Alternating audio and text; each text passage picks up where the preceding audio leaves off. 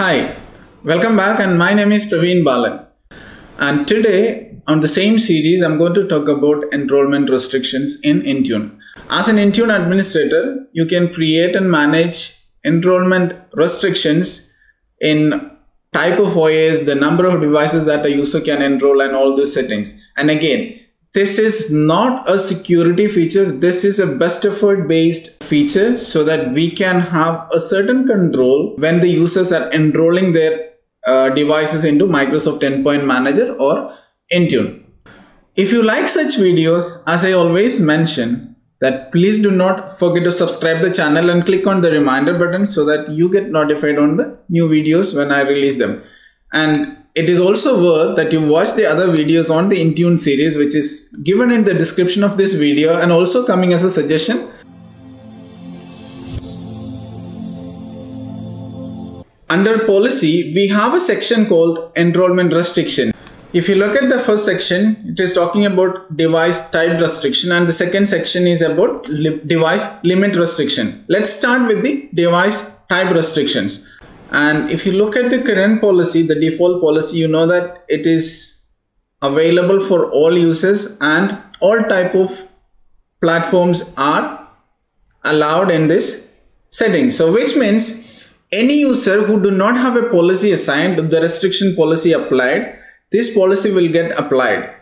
And it is not a good idea that we have a full privilege available to this policy. What we can do, we can actually modify this policy to ensure that we only allow the limited number of OS type to be enrolled by all users, and then we can create other policy in case if you want to have a flexible policy applied for a certain set of users. So I'm going to block macOS as well as the Android device administrator just for an example and saving the settings.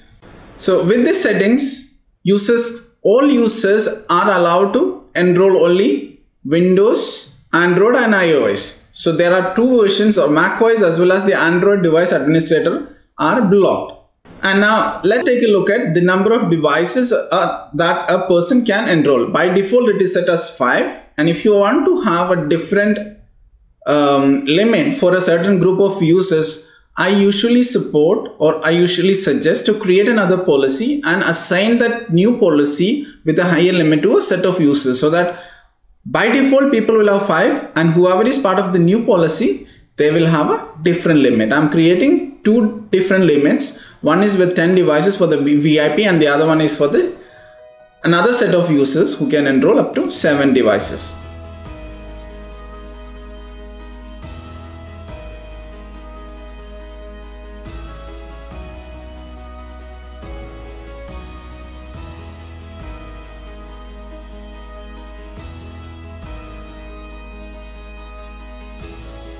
Now let's create a device type restriction for a VIP. So currently on the default policy, we're not allowing certain type of devices, but in this policy, we are allowing the macOS, but we are planning to set a restriction on the Windows enrollment with a certain version and above. So which means only a certain version and above. In this case, this is set for one of the latest version in Windows 10. And if you are trying to enroll any Windows 10 device which are older than the current version that we put it in the minimum requirement, the enrollment process will not be kicked in. And I'm going to assign it to a VIP users.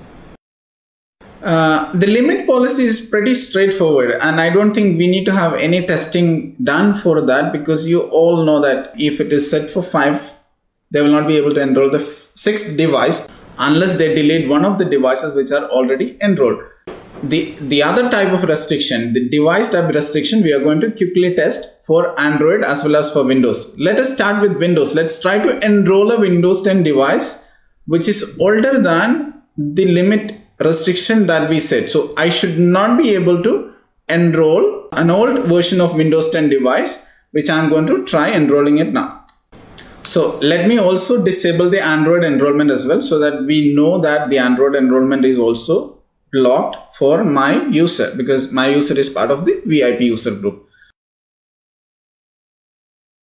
So let's start enrolling a Windows 10 device. If you look at the Windows 10 OS, which is bit older, it's 1903. If you look at the level that we have set there is like 19043 is the version, and wherein the current device that I am trying to enroll is 18362.3. So if I try to connect, it will allow me to enter the username and password, and then during the enrollment process, it should ideally throw an error saying an unknown error occurred or some similar other error codes. Let's wait.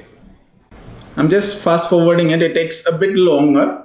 So you can see that there's an error. Something went wrong. Your account was not set up to do the enrollment and the other, other additional information, whatever it is. So let's go back to the policy and remove the restrictions for the version. So once we remove the restriction for the version, and if we save it, then we will try again and see if that error goes or not. I'm going to save the policy after modifying the limit restrictions for Windows. So these changes are pretty faster. It usually take like within 5 minutes. So now you can see that the enrollment, completed pretty easily. So if you go back to the Azure AD and if you refresh it, you can see the new device which is connected and it is enrolled with the Intune MDM. So now let's try an Android device. It should just finish the sign-in process, but it will not kick in the enrollment. If you try to check the policy or anything, it will always give you an error because this device is not enrolled with Intune platform because we blocked it. Now let's allow the enrollment for Android Enterprise Work Profile and try to enroll it again. So I mentioned these changes are very fast. It should get effect immediately. So click on sign in again. Give the username and password. It should kick in the enrollment process. Again, I'm not going to enroll and I'm not going to complete the enrollment. This will complete fine. We already spoke about the Android enrollment in detail in one of the previous videos. Not only Android, iOS, Android and Windows device enrollment configuration. So you can go ahead and watch them. It's coming as a suggestion for you to easily pick them.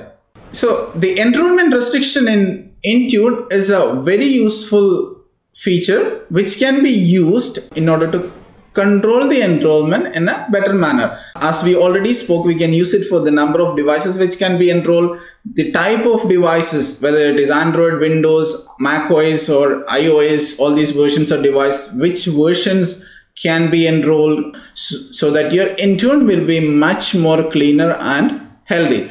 If you like the video, do not forget to click on the like button, share the video, and also if you like to receive updates from my channel on similar videos in the future, do not forget to click on the subscriber button and also click on the reminder button. Now it is time for us to wind up. This is Praveen Balan signing off today and we'll be back with another video very soon. Till then, bye.